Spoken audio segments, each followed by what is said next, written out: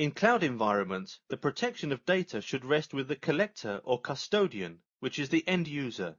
When third parties are involved, the end user is at the disposal of an external protection of data, and there is a high possibility of loss, damage, or misuse of data. Third party could be service provider.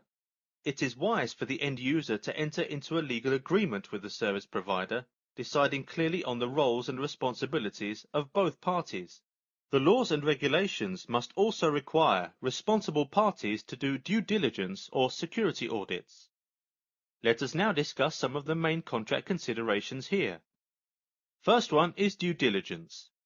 Once the consumer decides to migrate cloud, the organization should evaluate its own policies, practices, and identify any barriers related to the proposed cloud migration.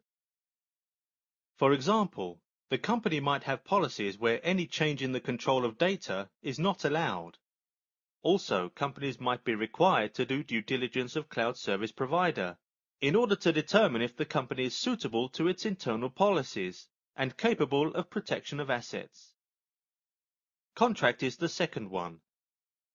The consumer and service provider should enter into a written contract, mostly non-negotiable, which clearly enumerates the responsibilities of both parties.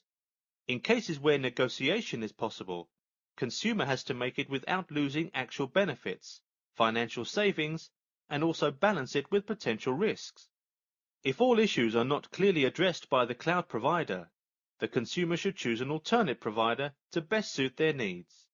For example, if the customer wishes to send HIPAA covered information to cloud, it is mandatory to find a provider who adheres to HIPAA. HIPAA is the Health Insurance Portability and Accountability Act, which any standard healthcare provider has to adhere to. The third one is monitoring, testing, and updating. Cloud is continuously evolving, and both parties should actively adapt to the changes. Constant monitoring, testing, and updating are mandatory to ensure whether processes and policies are rightly followed. Also, the legalities and compliance policies evolve with time. Organizations have to stay up to date with these policies and ensure that they adhere to it at all times. Cloud Audit and Cloud Trust Protocol are two mechanisms to automate monitoring and testing the entire cloud supply chain.